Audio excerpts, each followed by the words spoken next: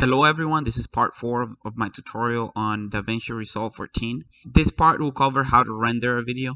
Let's jump straight to it and go to the render tab, which is named deliver down here.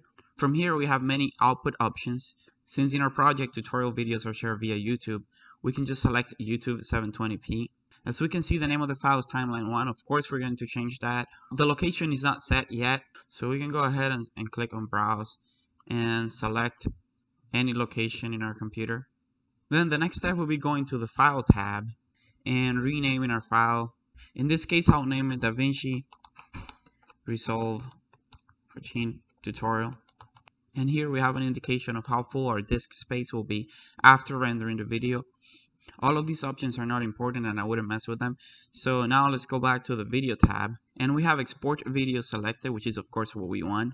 Let's go ahead and change the output format to something more familiar, like MP4.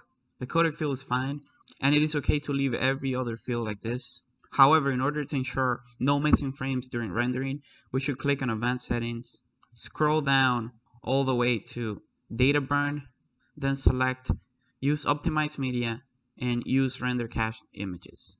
This is very important if we want to avoid offline frames like we saw in the first part of this tutorial series. So we can go ahead and add this to the render queue and then start rendering.